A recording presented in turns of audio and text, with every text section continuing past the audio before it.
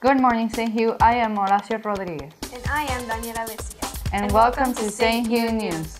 Today is Monday, October 5th, and it is Day B. Let's begin with a prayer. In the name of the Father, and the Son. Gracious God, may I grow in humility so that I understand and appreciate all that I am and have is because of your goodness and grace. Amen. Amen. Father, Son, Holy Spirit. Amen. Please stand for the Pledge of Allegiance.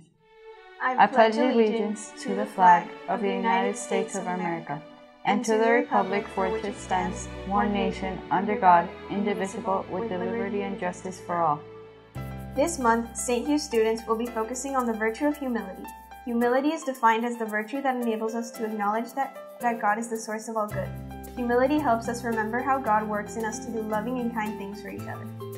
What better way to learn about the different types of animals than to make a group collage? That is what the first graders did. The class was divided into several groups and asked to cut out pictures from magazines and divide them into amphibians, mammals, reptiles, birds, and fish. They had a wonderful time as they learned about the different animal classifications. Beautiful work, first graders! The 8th grade class will soon have to decide which high school to attend next year.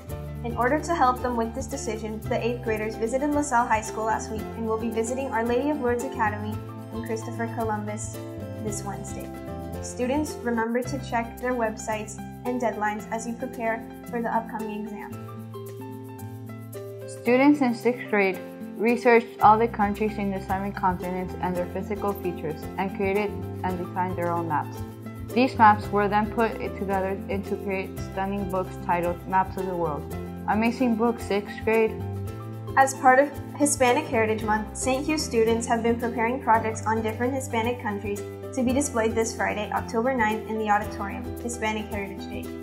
The celebration will culminate in a soccer tournament against the classes representing their respective countries.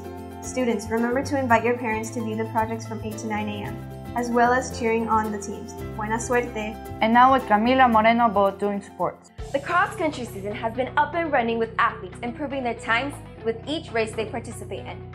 Cross-country athletes run distances of 1 and up to 2 miles for varsity.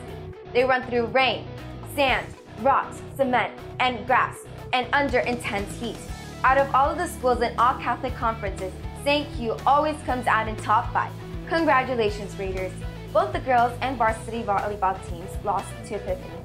The boys 25-12, 25-13, and the girls 25-8 and 25-15. The junior varsity volleyball team was successful in beating Epiphany after 3 sets, where they won the first set, lost the second, and came back to beat them on the third, 15-7. The boys junior varsity basketball team, after putting on a strong effort, lost to Holy Rosary, 35-22. Well, now you know what's coming up this week. Have a great day and thank you for watching the St. Hugh News.